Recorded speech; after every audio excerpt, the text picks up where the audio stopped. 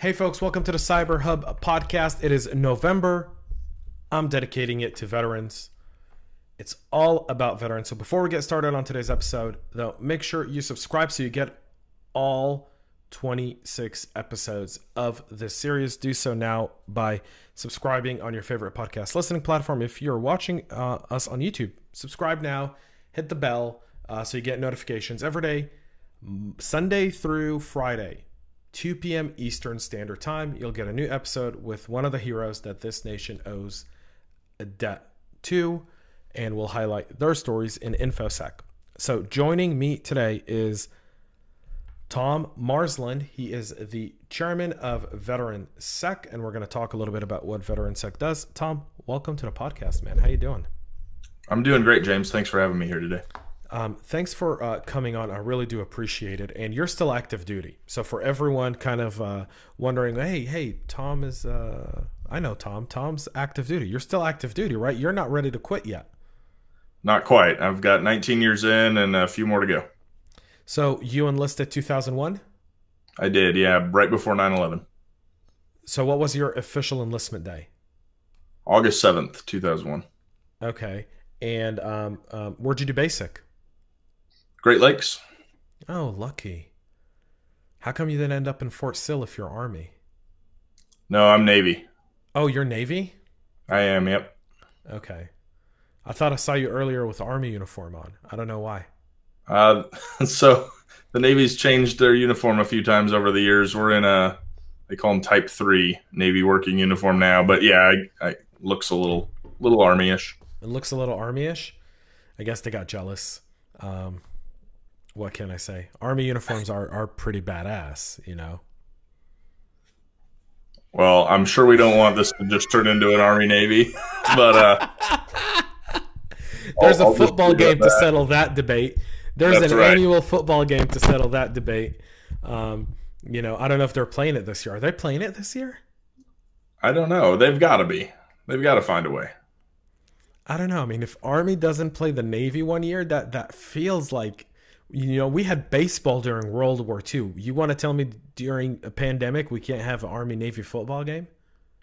Yeah, I bet we'll find a way to make it happen. So yeah, this isn't about the Army and Navy. Every branch of the military is just as valuable as the Army. But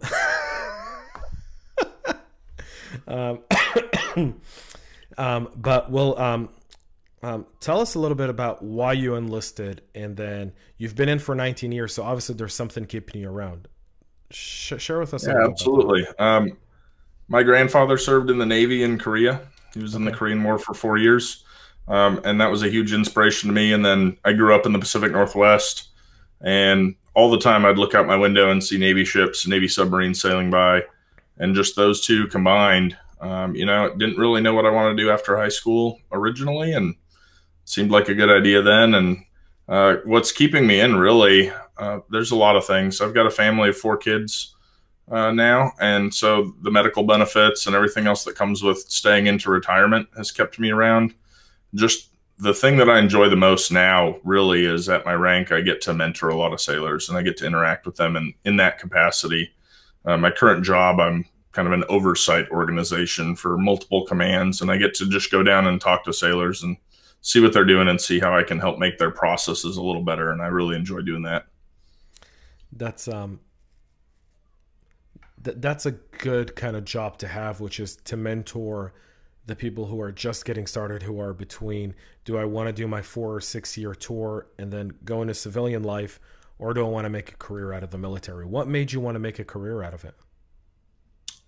Really just great leaders from the beginning. I had a couple of chief petty officers that really mentored me and showed me kind of what the long term would look like if I stayed in, and just them being there for me, and that close-knit community is really what's kept me around so far. Yeah, there's something about, you know, I've done a bunch of these episodes, and even me myself as a veteran, I always say the one thing you miss is that brotherhood that you have in the military. Like, that brotherhood is something that you don't find in the civilian life. It just doesn't exist in the civilian life. I don't know how to explain it. Yeah. Yeah. I mean, my largest command, seagoing command, had no more than about 150 people. So, at our level at the E7, E8, E9 rank level, there was only 10 to 15 of us. And so we got really close, especially on those long deployments. And they were family to me. They're people you could talk to every day, that you work next to every day. So just an awesome experience. Have you done any overseas tours?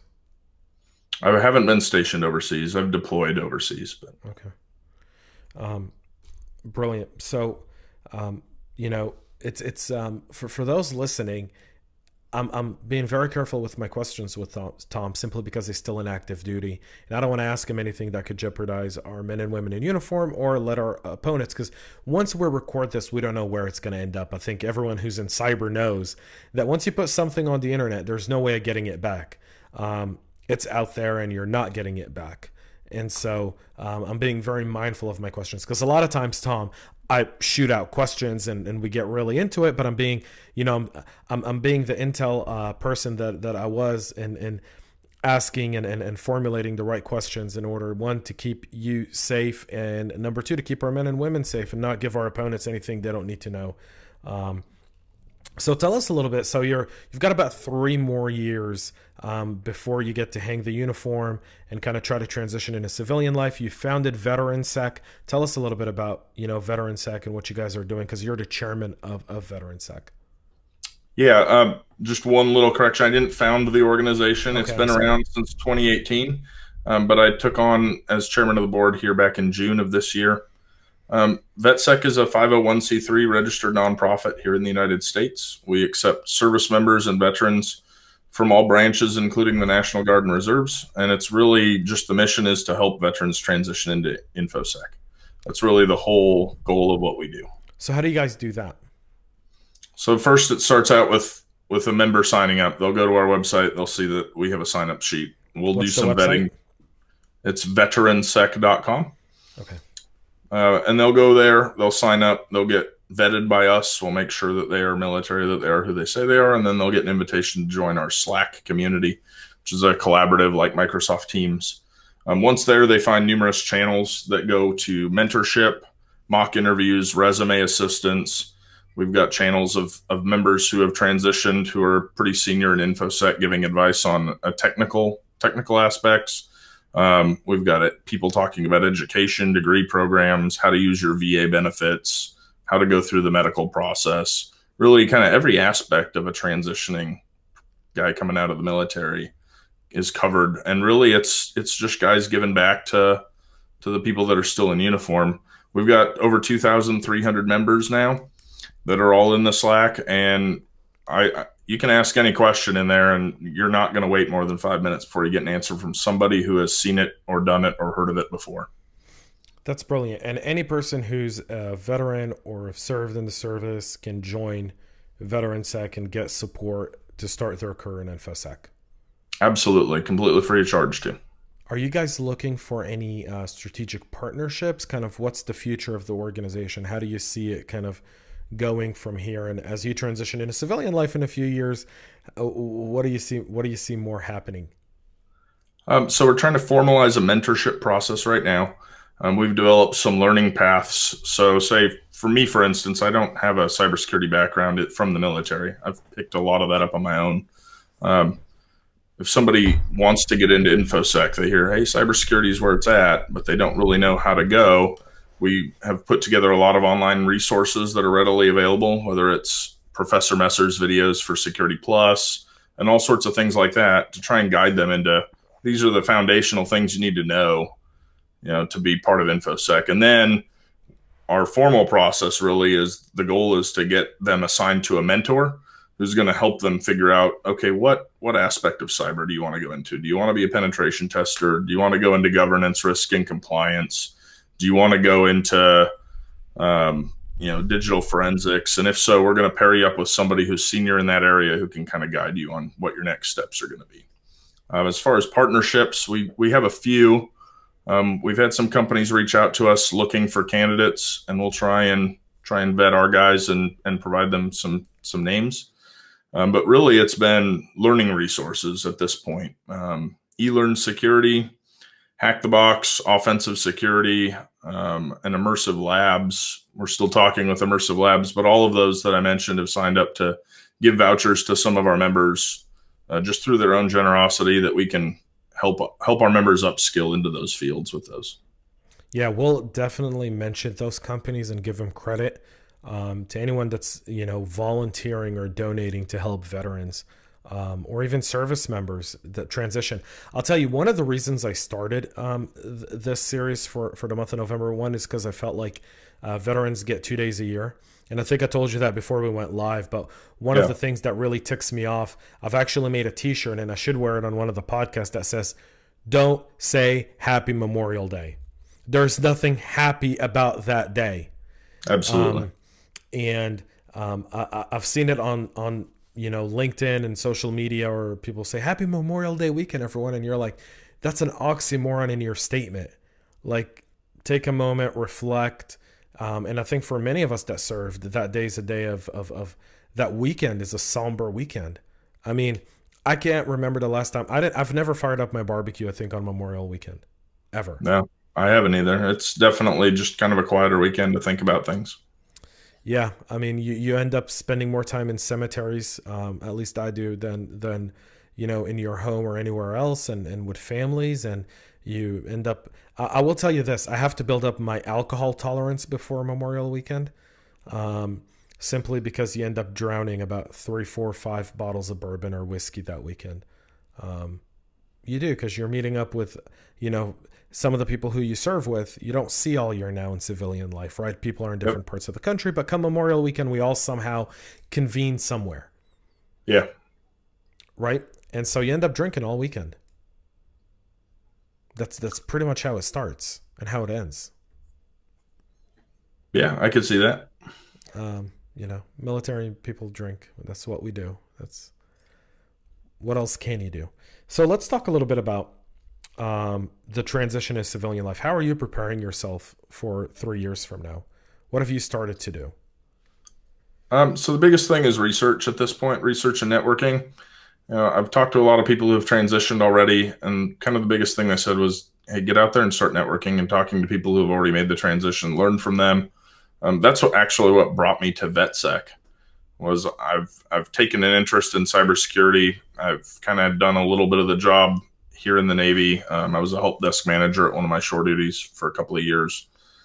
Started getting interested there, and then I went and got my bachelor's degree while I was on my last shore tour in IT security. Now I'm working on a master's degree using tuition assistance at this time, and just started talking to people. And then I found Veteransec, and seemed like a great organization. There was tons of people willing to provide advice. A lot of them were, "Oh, well, you're 3 years out. You've got plenty of time. Come back in a little bit." But then June came around and they were looking for some volunteer help. And the person that was originally said, I'll help out and be on the board as the chair, had to step away for some personal reasons. So I threw my name in the hat, and here I am today. So when you hear people kind of, I'd say most military people are very mission oriented. So when do you, as you're starting to transition, at what point do you really start actively looking? Was it 3 months out, 6 months out? When do you really kind of start looking at civilian roles? How far? I mean, seriously looking at them, I'm going to recommend anywhere from 6 to 9 months out. Okay. Personally. I'll tell you right now, I'm already looking myself just to kind of see what the titles are and where the jobs are. I have a lot of members who work in all different places in the country, and they're telling me, hey, if you want to work in the Midwest, these are the certifications that most companies out there start to look for. If you want to live up in the Pacific Northwest, this is kind of where you should be guiding people. But really, it's going to be relying back on that group of guys in Veteransec and really the military people that have come before me to kind of help with that process. Yeah, it's that's interesting because you say 6 to 9 months. A lot of people, I get phone calls of someone saying like, "Hey, I'm supposed to be discharged next month. I don't know where to start," and that's a challenge. I think since you're enlisted, I want to bring up something that I actually had a conversation around with Patrick Gall, who's the executive director of the NTSC, which is the National Technology Security Coalition. They represent Fortune 1000 CISOs on the Hill in terms of legislation and so forth.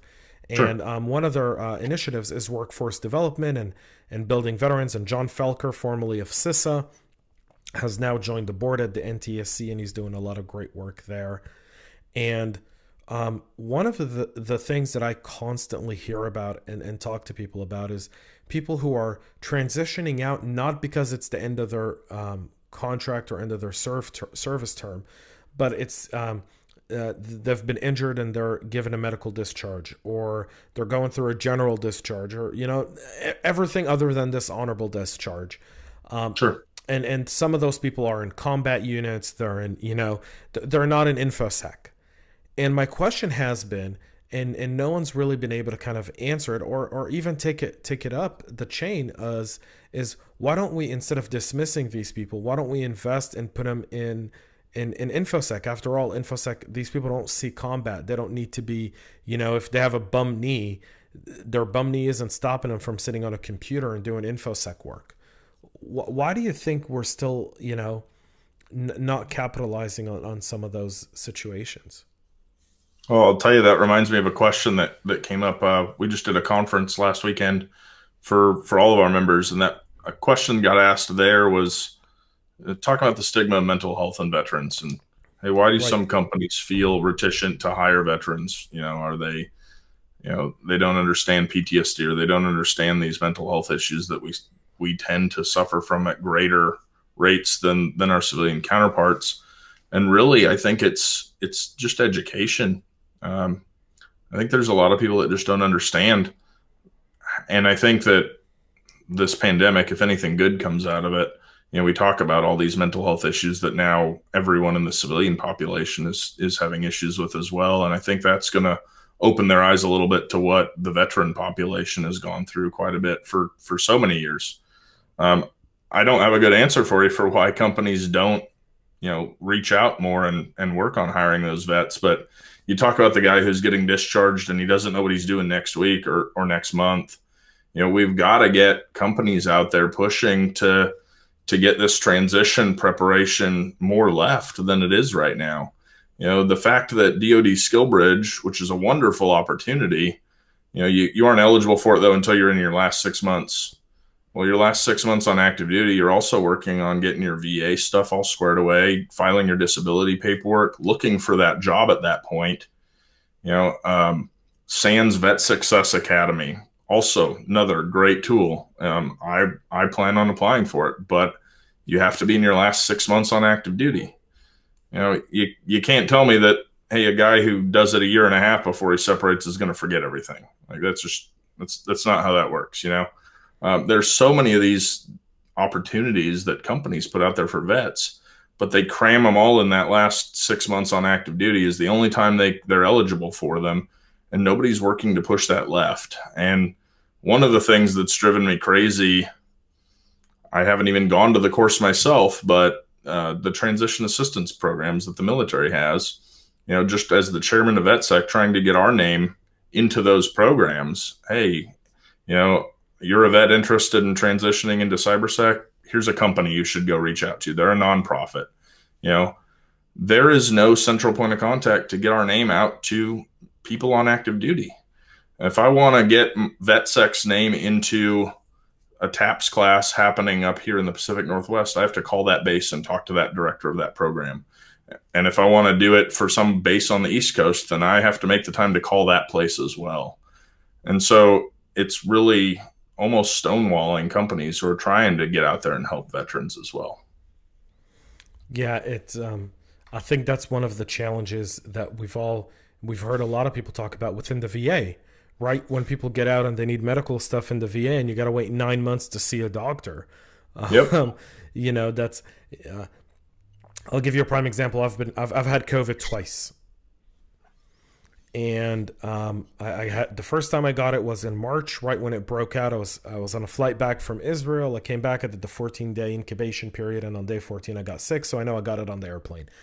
What happens when you're on an airplane with 200 people for 14 hours during a pandemic? You're going to get COVID. Just general rule of thumb.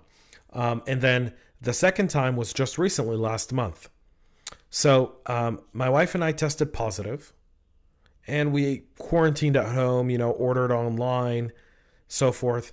And on Friday of last week, we're Wednesday, 5 days ago. Yeah. The health department shows up on our door to see if we need anything. 2 weeks later. Yeah. Right? We're like day 18 of COVID at that point. And so I look at the two ladies and I go, listen, I know you're doing your jobs. But I go, if you ever thought that why government shouldn't run healthcare, here's proof and point. If my health was relying on you coming to give me medication and food, I'd be dead by now. 18 days, I'd be breaking in my emergency MREs. Yep, absolutely. So I get that. I think that's one of the things where we, as veterans, kind of need to do a better job at, which is communicating this as we get more speaking time in front of the legislature and in front of people who make decisions, as to go like, hey, let's privatize this veteran transition out. Let's we have all these great defense contractors. Let them all throw in money in a pot and let's hire a private company to do this. Yeah, absolutely. There's multiple ways to make this process better, and right now it just seems like it's stagnating. And like I said, I'm 3 years out. I haven't gone through the courses myself, but from what I hear from veterans that are already out, they're pretty lacking. And there are benefits that the VA provides, like vocational rehab, VR&E, that some guys go through the transition program and they don't even know exists. I talked to somebody just the other day, and they didn't even know that was an option for them.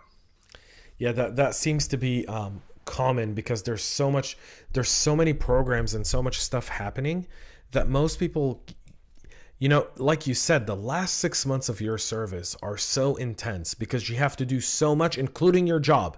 You don't get a 6-month break, right? To be like, hey, you've got 6 months left. You've given us, 5.5 years, 3.5 years. Take the next 6 months, go easy. No. You still have to do all your job. And technically in the last 6 months, you're, depending on your role, you're busier than the first 5 years of your service or 3 years of your service. Absolutely. And so, and on top of all of that, you got to plan your life thereafter. Yep. And I think that's a challenge that we need to resolve. And that's a great point of bringing up here. And, any ideas, any people who are listening, who are in a position where they know people in power who can help build the commission to address this, or even just enact changes. We don't need any more commissions, but even just enact structural changes to the process would be greatly appreciated. Let's talk a little bit about why you want to, because you're not in cyber in the Navy. Correct. Why cyber? What brought you to cyber? I'll tell you, it's cool. No, it's something I've enjoyed. As a kid growing up, my uncle, when he was still with us, he ran a software company up here in the Seattle area. I would always go over to his house, and he'd be showing me the latest and greatest thing on his 386, 486 PC. Just learning to tinker around with stuff like that. And then I was on a shore duty teaching for the Navy, and they said, hey, we need somebody who knows something about computers to go run this help desk. We had 2 Navy ITs up there, but no supervision. I was already an E7 at that point, and said, sure, I know a little bit, and I'm willing to learn and go up and be a manager, really. But I got to learn a ton from them. We had some civilian network administrators there that taught me a crazy ton. And it's just grown from there. That's what got me interested in going after the degree, and then now I'm working on the master's program. So. Who are you doing your master's program with? It's with the University of Charleston, West Virginia. Okay. Yeah, West Virginia's got there are 5,000 universities in the U.S., private and public. Only 86 have cyber programs. There's not many. I knew that. Let that number sink in. 86 out of 5,000. It's not even 10%. That's crazy. I went and got my bachelor's degree from Western Governors, which I know a lot of people have gone after that program, and that was really rewarding. Taught me a lot. master's is very much more high level policy oriented, but so far I've really enjoyed the program and I'm learning a lot there too. So what certs are you going to go after? Right now I'm prepping for my OSCP. Okay. I've got a handful of CompTIA certs, and I'm Cisco CCNA and CCNA security certified. Brilliant. So you're not leaving. You're going to come out. You're going to have a CV with all these certs on it. Your LinkedIn profile is going to have so many names, so many four-letter certs on there. It's going to go out the door. Yeah, that's the goal, right? Like you said, military being mission oriented. I'm looking at. I have junior sailors who their last 3 months in, and they're still trying to figure out what they want to do when they get out of the Navy. And they know they're getting out. They just don't know what they're doing. And I know I'm getting out, but I also know I've got a family to provide for, and I've got 3 years to prep. So I want to hit this out of the park as soon as I walk out the door. That's brilliant. So for those employers or recruiters that are listening to the podcast, I'd get Tom like someone who you build a relationship with. So 6 months out, you can get him placed somewhere, because this is an impressive person. Like, it's really been a delight. So I want to ask you one thing here as we wrap up. We're nearing our 30-minute mark. And so tell me, what's the one thing you've loved about your military service and you're loving right now? Oh, it's definitely the people, James. One of the coolest experiences I had was back in 2018. I got to deploy on a submarine, and we surfaced up at the North Pole, and we got to go out on the ice with all 150 of us, obviously taking turns. But there was a British submarine that came up with us, and just seeing the brotherhood between the United States sailors and the British sailors, and getting to talk to all these people that chose submarines as their service, and just that family orientedness of the service is something that I will always treasure. So did you guys visit Santa up in the North Pole? I do have a picture with Santa at the North Pole. Did you show that to your kids? I did. Yep. What'd they say? Santa's real? Like, have they had the bubble burst yet, or is it now they're fully in Santa? I'm pretty sure my 10-year-old has the bubble burst. I'm pretty sure she could figure out that it was just somebody dressed up. But my boys definitely were like, "Oh my God, that's so cool." They ask you if you went to Santa's workshop and if you saw the elves and any of that? No. They were just like, "Oh, it's Dad with Santa, cool." Went back to playing their video game. Brilliant. Tom, thanks so much for agreeing to come and share your story on the podcast. It's people like you who, one, make this the greatest country to live in the world. I love our country. I really do. And we wouldn't be where we are without people like yourself who, I gave 4 years, you've given 19, and you've got 3 more. So that's 22. So that's quite a lot more than I've ever given. And I do thank you for that. That's really above and beyond, especially with a family with 4 kids. Typically, people like that tend to transition out because they've got other things to worry about. But you've done the honorable thing of staying in the service, and that's greatly appreciated. Hey, thank you very much, James. I appreciate you having me on today. My pleasure. Folks, that's it for today's episode. We're going to have more episodes every single day, Sunday through Friday. We don't do Saturday. Y'all know why. I'm Jewish. It's the Sabbath. I'm not going to come down here and turn on the computer that I turn off on Friday to post something, and I don't want to schedule something out for you guys. So I want you to spend your Saturdays with your families, with your loved ones, and then just know Sunday afternoon, you get out of church, you got a podcast to listen to, a veteran with your family, which could inspire your kids to want to go into the military and want to go into Infosec. So that's it for us here today. We'll be back with more tomorrow. Until then, folks, thanks so much. Stay healthy, stay cyber safe, and thank you to our veterans for your service.